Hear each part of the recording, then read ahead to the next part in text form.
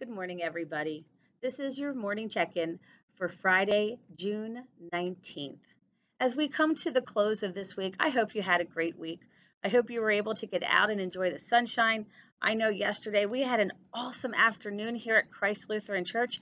We were out in the parking lot handing out vacation Bible school packets and visiting with church families and community families and daycare families, and it was an absolutely great day. As we're looking ahead to Sunday, I really wanted to focus our devotion on just reminding us how God intervenes in our lives.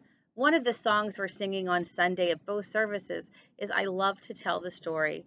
It's old good tried and true hymn. It's one, if you're a traditionalist, it's right up there, we know, with some of our favorites. But it has an important message for us. So often when we hear about discipleship or needing to tell the story, people think that we need to be able to pull that scripture right out of the Bible and start quoting gospel to people. And that's not what I'm talking about. In fact, if you had to rank my strengths and weaknesses, pulling scripture out of the Bible off the top of my head would be not one of my strengths. But I'll tell you what is knowing the purpose of the message from the Bible. And that's what we want to focus on this morning. In one of the verses, it says, "I love to tell the story because I know it's true.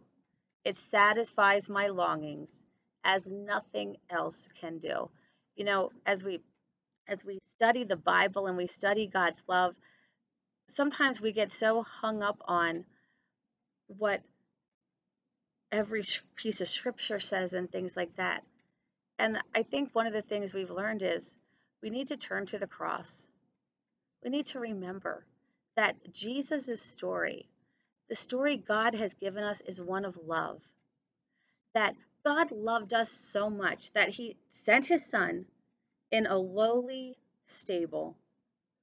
And as his life continued, Jesus just continued to face trials one after another, but he continued to share that good news with others. He continued to share the news that God loves everyone.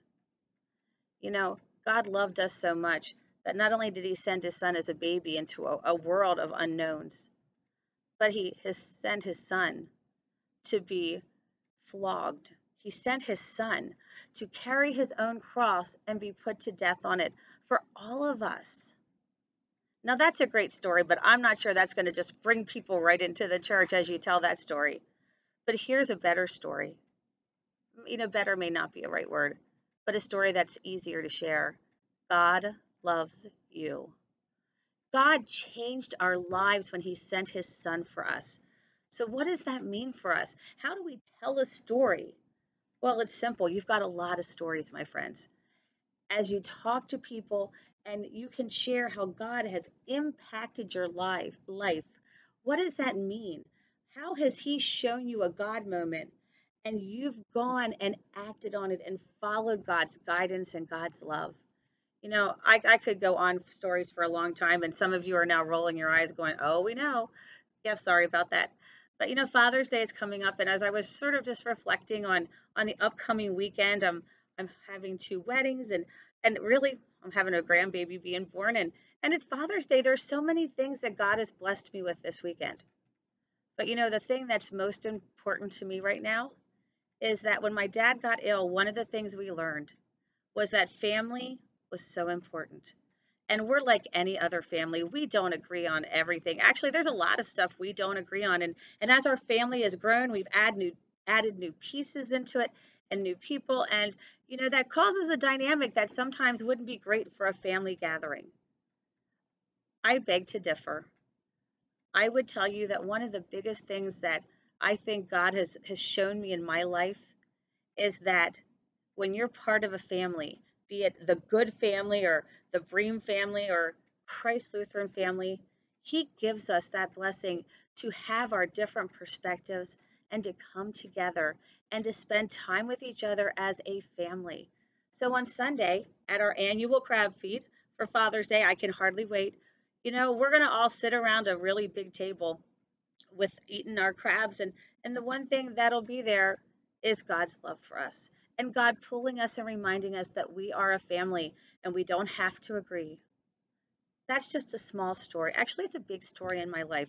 It's changed our lives over the past few years to make sure we pull together.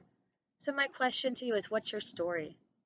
What do you have to share with somebody about how God has impacted your life? You know, folks, we'll see you Sunday morning either online or at church. Remember, funeral home door, masks, please. And God bless you and have an awesome weekend. Bye bye.